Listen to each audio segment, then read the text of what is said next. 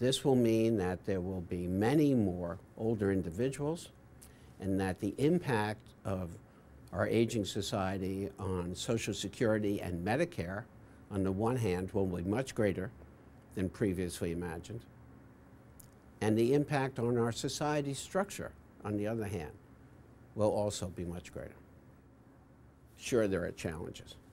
There are some really tough things that we're going to have to deal with, but there are opportunities.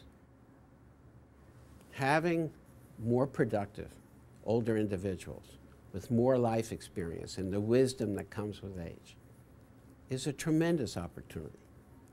It's been shown time and time again that in intergenerational programs, these older individuals can be exceptionally helpful to younger individuals, particularly children.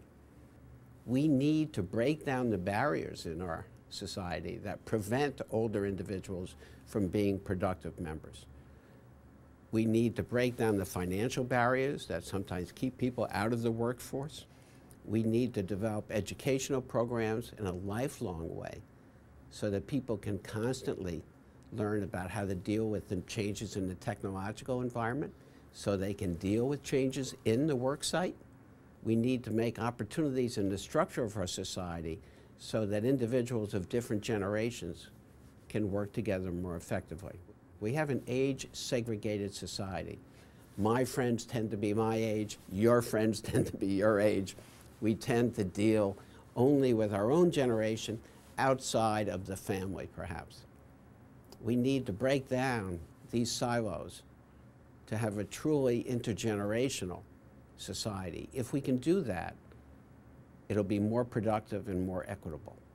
If you can imagine a society that has more walkers than strollers, how would you plan for that society? How do you begin the transition from a more functional life course in the United States to support a productive and equitable aging society? That's a key target of our policy deliberations.